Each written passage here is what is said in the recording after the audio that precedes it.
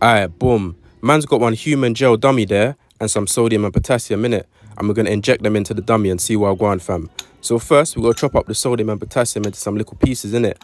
Then after that, we've got to slap some mineral oil on top to stop it from reacting and that.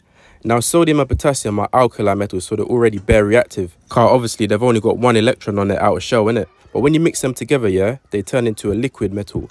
And obviously, liquid metals have a larger surface area to volume ratio than the solid ones, innit? This means that more of the metal is exposed, so they react much faster in that, fam. So obviously, we made a little liquid metal thing, so we're going to pick it up with a little syringe. Then we're going to slap it into the dummy and see what I go on, fam. You know what I'm saying? Alright, boom. Man decided to inject it into the eyes, innit? And I can't lie, yeah, at first, not much was really happening, do you know what I'm saying, fam? But then man's eyes started to turn bare black and that, like he got boxed in the eyes, fam. It's a mad thing, cuz, you know what I'm saying, man? And then all of a sudden, the man's eyes set on fire, bruv. He can't see nothing now, it's peak, fam. If this was a real human, yeah, the sodium and potassium would react with the water in a